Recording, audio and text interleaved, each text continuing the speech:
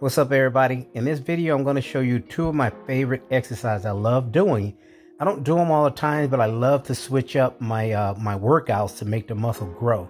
This first exercise is your cable machine standing rope hammer curls, which targets the forearm and the bicep at the same time, which is the long head, the outside of the bicep.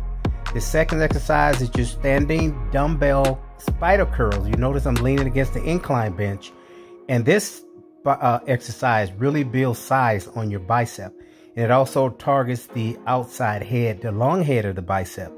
Try these two exercises for good isolation, size, and peak and definition. Thanks, everybody.